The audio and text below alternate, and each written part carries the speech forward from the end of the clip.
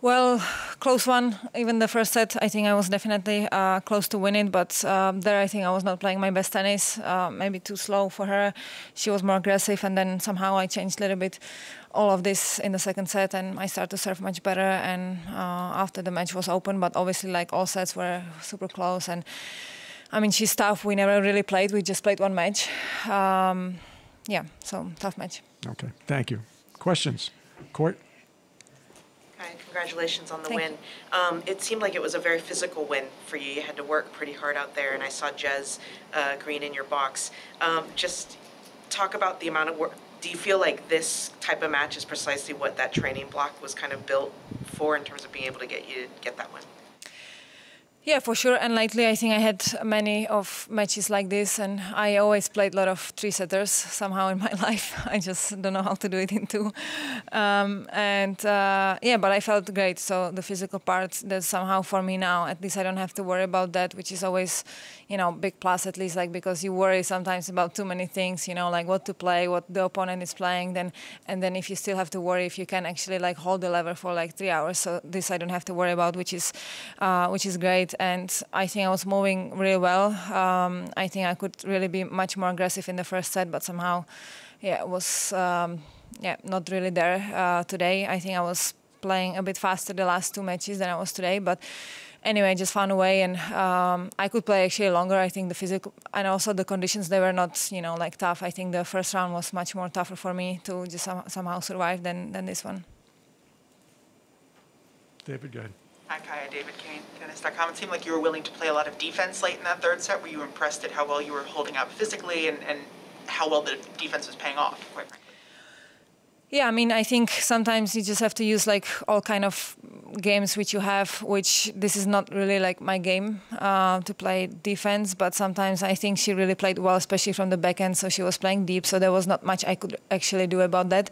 But of course, still I want to attack, but I just had the feeling that I was winning most of the long rallies, and especially if I went a little bit more to her forehand, you know, so, and I was just like waiting, not waiting for a mistake, but still trying to be aggressive, but not really like overplaying it.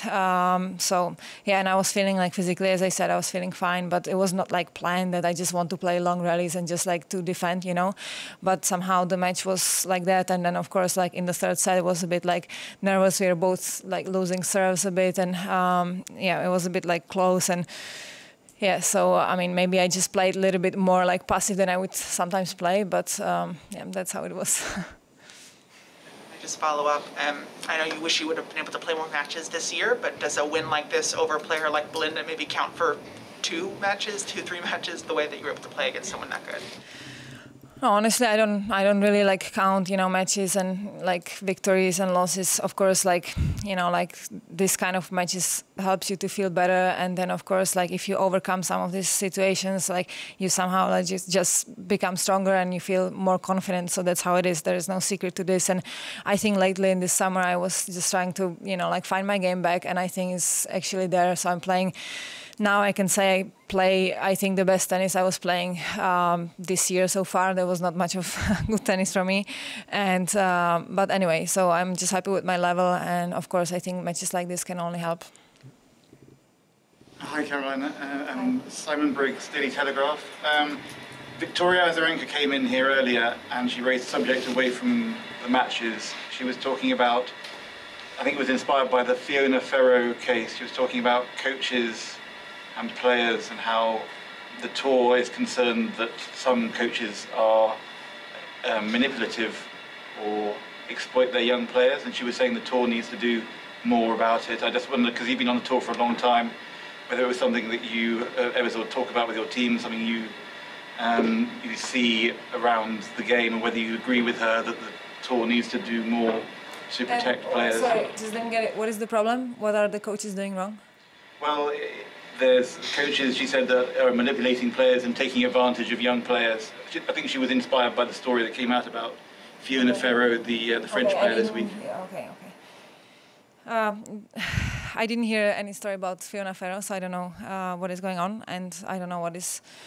Yeah, okay. I don't think there is a problem in this. I don't think the tour can, I mean, actually do something about this. I think it's about the players, you know. Of course, some of them, they are super young, so they like maybe don't have many choices, but they still have parents, and I think they have enough people around themselves to somehow like handle these kind of situations. And I think there is what the tour can do. I don't think they can, you know, they cannot just go like inside. This is like a team thing. This is almost like a family. So they cannot just go there and just like say, okay, you are too much. Like, you know, how can you? I don't think there is a way, and I don't think somebody should like speak in it.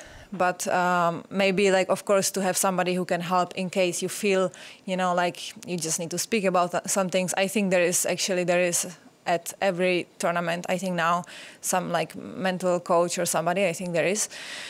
But I think this was always like here. And of course, some of the coaches, maybe they take it like a little bit more seriously. Maybe, you know, like, I don't know, there is many relationships also between players and coaches, but it's like that. So I don't know what I think about this. So sorry. I'm sorry to put it to you, but it's an interesting subject. Yeah. Okay. Take one more in English.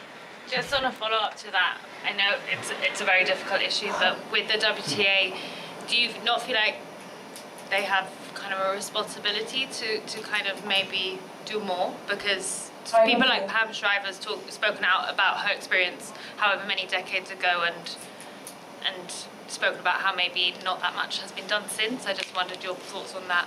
I don't have the feeling, but maybe this is my feeling because, you know, I never had this kind of issue, and I'm a person which I always like take everything super professional. So with my coach, with, you know, like my physio, I have my team, I changed plenty of coaches, and I always had like just professional.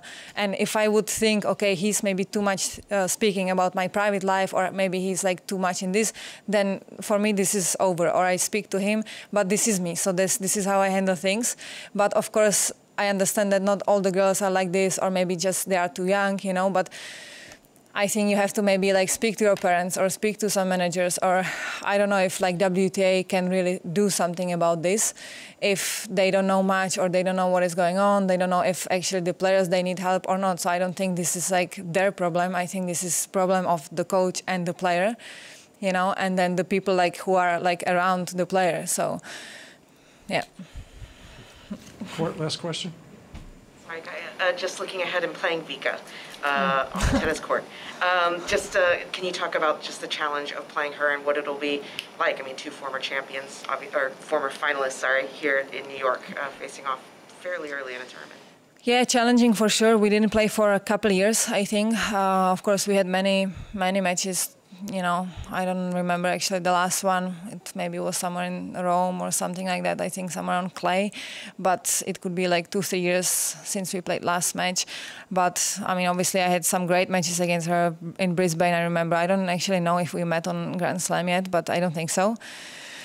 But anyway, she's a, you know, like great player.